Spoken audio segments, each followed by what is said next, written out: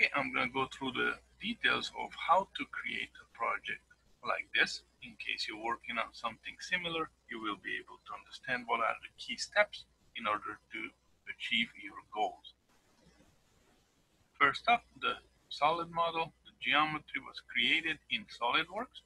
This is the entirety of it. This is a water collection chamber. This is my water inlet, water outlet, and the air outlet. The inlets and outlets of the structure were created in such a way where they are all on the center line, and therefore we are able to model it using symmetry. Here's a cut where it's cut in half, and you can see on the inside how it is built. We have two baffles with two little gates at the bottom where the water will be able to flow through. Water comes in here, fills up this compartment, flows through the gate into the second one, and when the water level gets too high, they're able to flow over it, fill up this chamber, exact same process to go over this, fill up this one, and come out on the outlet. Now, to make life easier for myself, when I go to Ansys, I enclosed this open part of my structure with a wall, as you can see here. I created these little cut-ins because when I will go to Ansys, we'll be separating fluid domain from solid domain, and having these flat areas will help us quite a bit. Now, in order to transfer this geometry into Ansys, I'm gonna save as, come down here, and I'm gonna pick IGES. This is the best file. We can save it and transfer it over to Ansys Fluent. Now we're gonna go to Ansys. We're gonna open up Workbench, Fluid Flow Fluent, drag it and create a session for yourself. In geometry, right click, import geometry, look for the geometry that you wanna import, click open, and I'm gonna use Design Modeler. Okay, once Design Modeler opens, we have to click Generate, and here's our structure. We have imported it.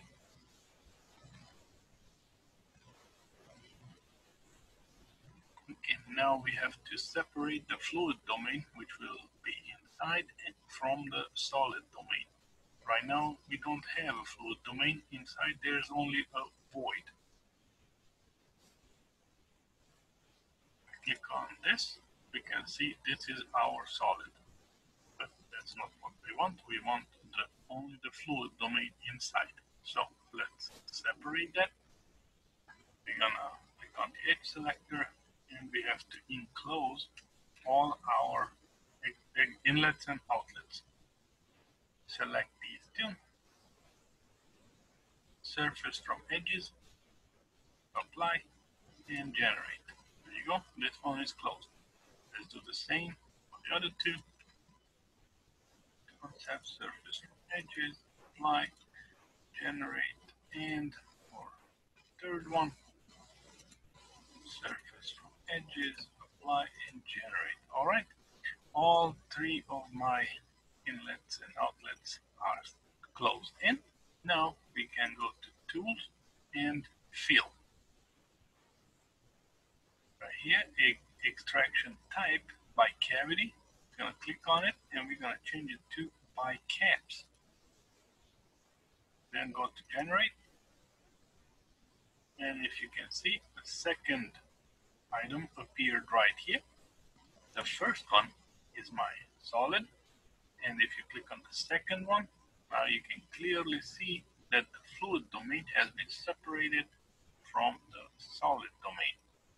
And actually, I'm going to go ahead and rename this.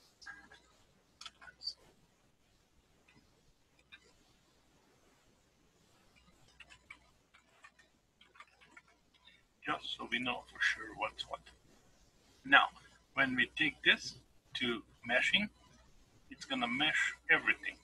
We don't want that. We only want to mesh the fluid domain. Therefore, the solid domain, we're gonna suppress. This way, it's not gonna come along. Save and close, and let's go to meshing.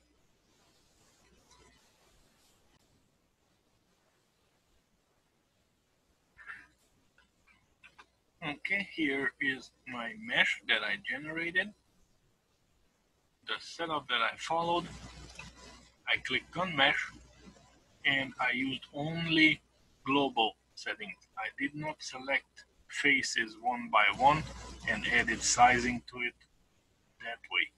I did not do that. I only used global settings. I went to sizing, use adaptive sizing, turn it to yes, and resolution.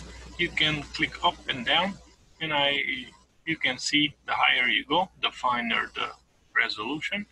I selected 5. That's what you can see here. And quality, I went to smoothing and changed it to high. This helps us have a better transition between small and large elements, and this is what I ended up with. Now, one last thing before we go to setup, name selection. I named each surface according to its function. Left click, then right click and create name selection, and enter here water inlet. Okay.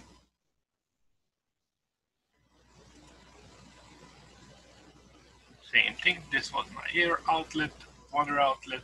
All the walls are designated according to what kind of wall they are.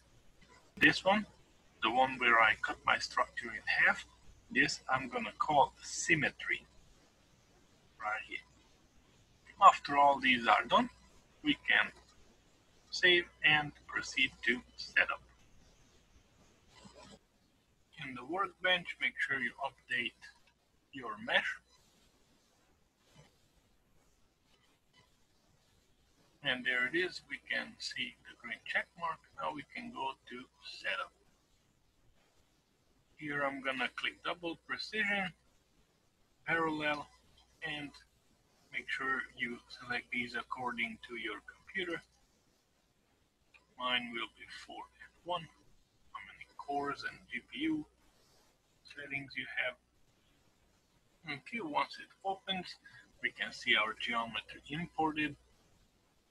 We can do a go to console, do a check, make sure there's no errors, report quality.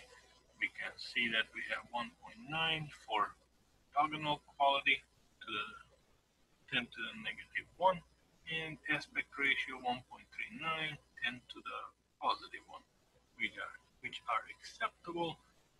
We're gonna select transient. We're gonna set up gravity in the Y section, negative 9.81.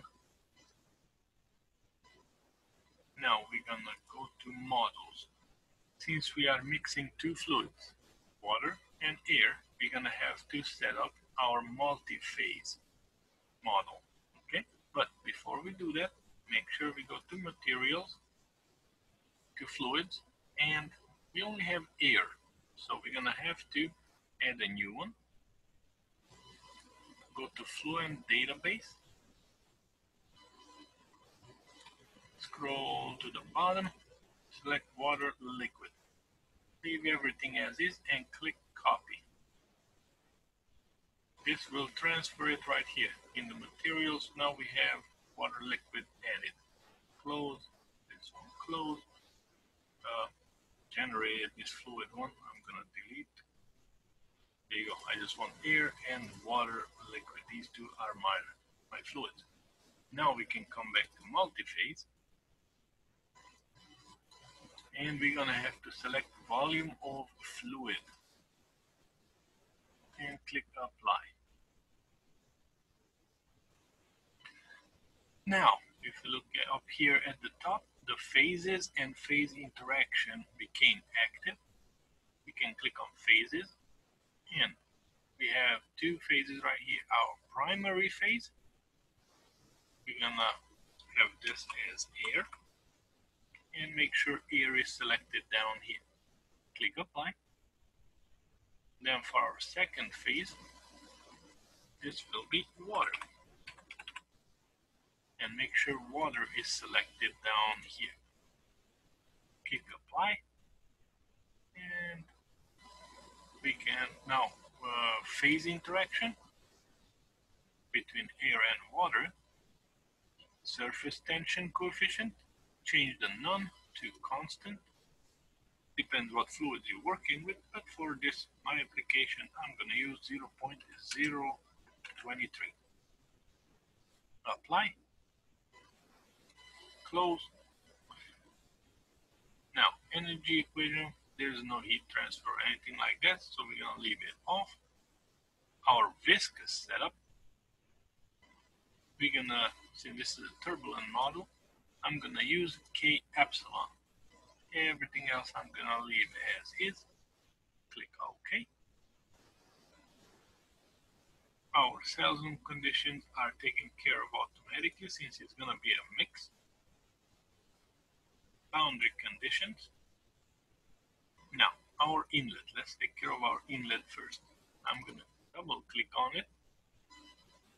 And for this application, I'm going to select velocity magnitude to be 2 meters per second. Click OK.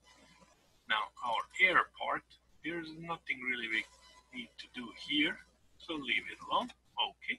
But at the water part, we can see that there's volume fraction. So this means that at the inlet, what do we want coming in? If we leave 0, that means 0 water coming in. If we put a 1, that means only water coming in. If we put 0.5, that means half water, half air is coming in. I want only water coming in at the inlet, so therefore we're gonna put a 1. Inlet taken care of. Internal areas, outlets, symmetry and walls, they all take care of themselves in this situation.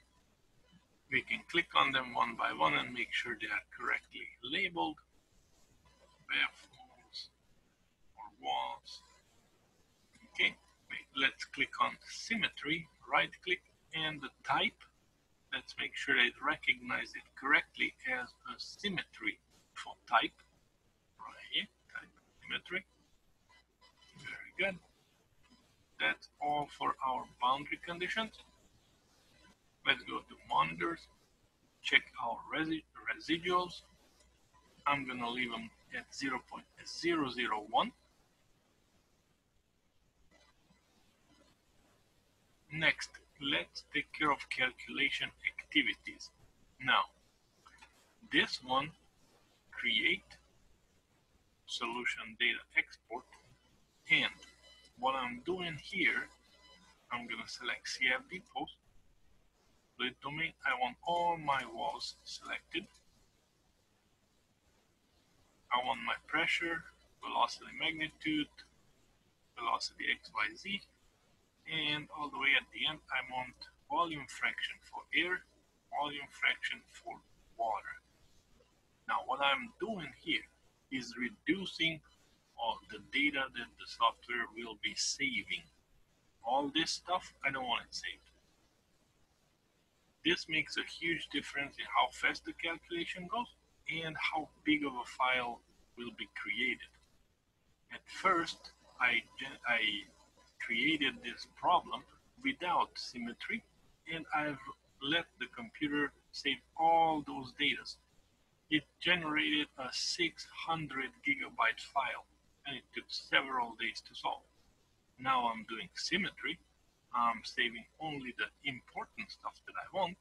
Therefore, this will generate a 157 gigabyte file, and it'll take half the time as well. Okay, that's why this step was important. Now we can go to Initialization, I'm gonna pick standard initialization, compute from water inlet, and initial values, I want the very last one, water volume fraction, I'm gonna change it to 0. I want my structure inside to start as empty, only air in it, and water will be flowing in. Now we can click initialize. Good. Let's go to graphics, contour, and I'm gonna set up a contour plot, VOF, volume of fluid, phases, and I want water phase. And I want it to show me at the symmetry line. Save and display. There it is. I want to see what's happening.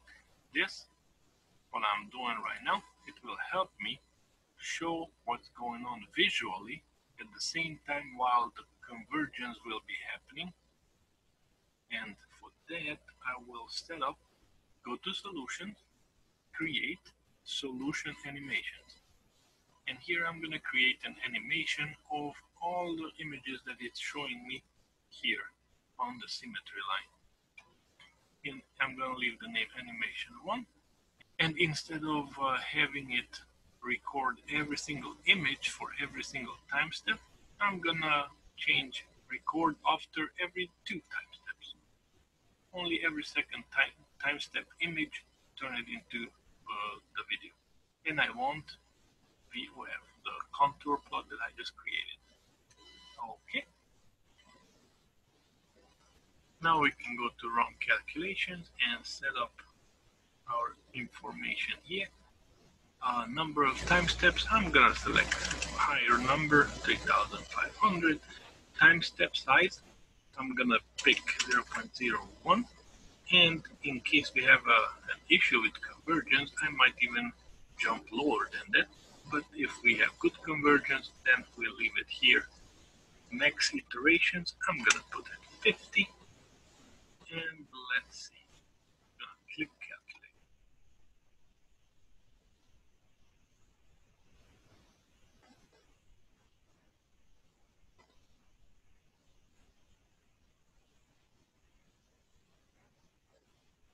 So far it's a good sign. All our equations are nicely converging.